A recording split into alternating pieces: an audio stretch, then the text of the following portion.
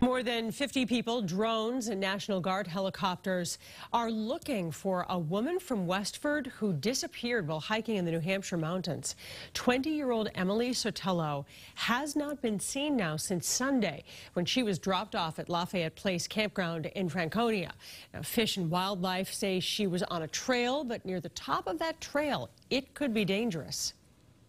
She had a jacket and then some athletic pants, and then it was first reported that there were tennis shoes, but now we're being told that they were kind of like low hiking shoes that she had, which, you know, once again, when you get, they're really not appropriate for ice and snow. She certainly could have been better prepared. I mean, she was without a light. She was using her cell phone.